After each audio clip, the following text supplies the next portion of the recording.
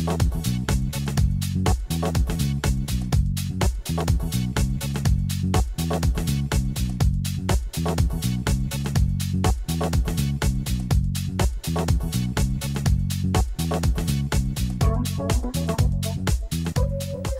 and welcome to Wired In. I'm Danielle Kibler with Hampton City Schools. I'm very pleased today to have a student who is a junior at Kecoughtan High School, Danielle Kibler. Welcome. Thanks for having me on the show. You're welcome. And did I pronounce your last name right? Yes. Okay. So the reason that we have you on the show today has to do with your attendance at a French Immersion Academy. But before we get into that, I want to ask you a little bit about yourself. Did you grow up here in Hampton? And if so, where did you go to school before Kecoughtan? Well, I have lived in Hampton my entire life. I've never even moved houses, actually. We live in what used to be my great-grandmother's house, I believe, and so it kind of got passed down to us. I've attended 7 schools in my life, wow, including the one I attended for preschool, and then I went to one for kindergarten. Do you know Bethel Baptist? Yes. On Barfield, I went there, and then I went to Tucker Caps in 1st and 2nd grade. And then I went to Mary Peak in 3rd and 4th. Okay. And then when Mary Peak got, disbanded, I suppose you could say, I moved to Spratley for 5th, 6th, 7th, and 8th grade. I loved that school. And then I went to Hampton in 9th grade, and then I moved to Kecoughtan in 10th grade. Okay, so you have been to several schools, but it doesn't seem like it's negatively impacted you at all. That's great. So you're at Kecoughtan now, and you're a junior, a 5th year French student. So tell me, what is your favorite thing about attending Kecoughtan? Well, my favorite thing is probably a lot of the people from Spratley went to Kecoughtan. That was one thing I missed when I was at Hampton because I knew almost no one there. Right. And my best friend, Alex Anderson, went to Kecoughtan, and I missed her a lot in 9th grade. And so when I got the letter saying that I was accepted out of zone, because that's why I went to Hampton, I'm zoned for there. But when I got a letter saying that I was accepted into Kecoughtan, I said, oh, I'm going to Kecoughtan. So good. Yeah. Now, wow, 5 years in French. Why did you decide to take French instead of another language? Well, to be quite honest, I did not like Spanish at all. I got through the 5 or so years taking it as an elective in elementary school, and then I'm like, I don't like this. And so you took Spanish in elementary school? Yeah, but I wasn't fond of it.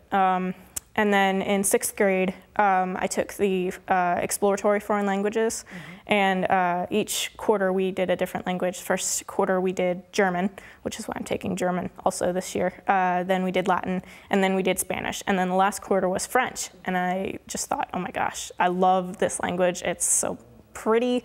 It's so much better than Spanish. And so, yeah, and I've been taking it ever since, and I have absolutely adored it. I'm almost fluent now. So this past summer, you had the opportunity to attend the French Immersion Academy. Tell us a little bit about that and your experiences with that. I honestly don't even know where to begin. I could talk about my experiences there for hours. There were 60 of us, 60 students chosen from all over Virginia. I knew no one there. I had to speak in French completely for 3 weeks. They actually had this thing where if we spoke a word in English, we would have to sign a carte. And if we signed the carte, I called it carte because it's carte in French, I'm sorry. That's okay. We had to sign a card. Okay. Yeah. And if we signed it, if we had to sign it 3 times, then we would get sent home. Oh, wow. So Yeah. that's pretty serious. And that was for if we said like a word in English accidentally. If we willingly spoke a full sentence in English, we'd be kicked out immediately. So I did not speak any English. But yeah, by the end of the 3 weeks, I knew everybody's name. I had spoken to everybody at least once. But while we were there, we took some classes in French. There was one that was about French America and like the history of like New Orleans and Canada. There was one that was just talking about the phonetics in French because there are very different sounds within the language. There was Oh, and we also got to learn a bit of Portuguese. Wow. Okay. Within the French language. I actually learned Portuguese in French. And so now whenever I'm in class, I sometimes almost say something in Portuguese, and everybody's like, why are you talking in Portuguese? And I said, because I learned it in French. And so, but yeah, I enjoyed all the teachers there and all the students. There were also the PAs, I think, or no, RAs. I'm sorry, I learned the word in French and I didn't know the word in English. But yes, it was a really good experience. So in addition to speaking French the entire time, what else did you do? What did a typical day look like? Well, we would wake up at like 6, which I was not very happy about, but we would get ready, we would go to breakfast where for the meals there were 12 tables, I think, with 5 students and one of the teachers or the monitors, and each week you would have a different group in your table, and you would have a different monitor or teacher there. And so we would just sit around and eat and chat about, you know, how was the day going to be like, and what did you do yesterday, and then after that we would go to our courses, and we would have 3 classes a day. My 3 classes the first day were talking about Francophone countries. We were talking about Switzerland and Morocco, and then the Congo.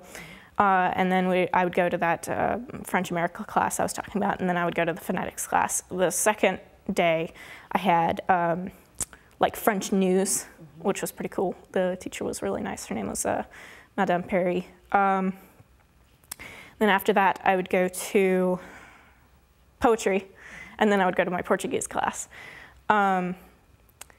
And then after the courses, we would usually have like an activity, which they called it les activités multi-choix, multi-choice activities, where we could choose like what we wanted to do. I took a swing class one time with the RA, Elsie. And then occasionally they would have a sport or like a pleasure activity, which I usually picked swimming because I love to swim.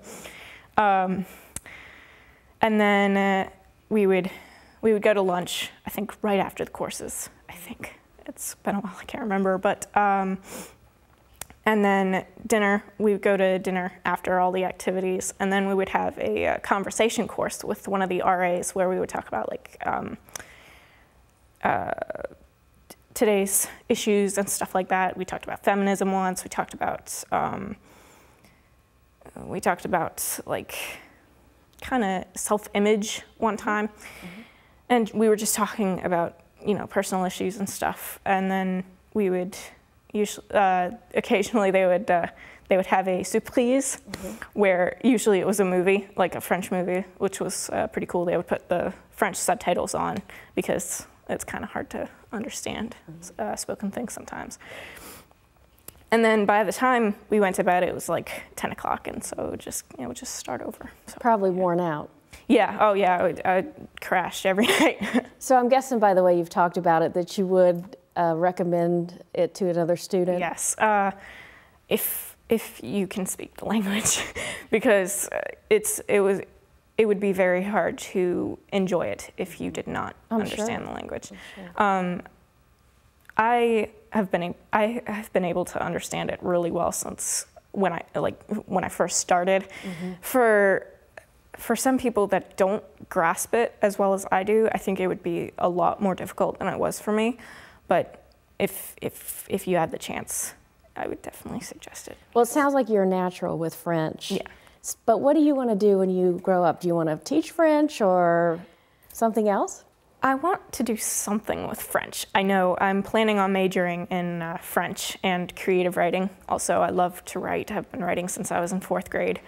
But yes, I'm planning on maybe doing something for the UN, like as an ambassador or something. I think it would be cool to go to France one day. Mm-hmm. But yeah, so maybe. Creative writing, get published one day? Oh yeah, definitely. What's your thoughts? Yes, I've been, like I said, I've been writing since 4th grade, and I've been working on this one series I'm really proud of. Now, are you writing in French or in English? Maybe both. Okay. Yeah, I've actually been working on translating what I've written into French very slowly, but yes. Great. So is there anything else that you'd like to share regarding your experience with the Immersion Academy? I was very nervous the night before because I had never been away from my family for that long. The longest I'd been away from my family was like a week.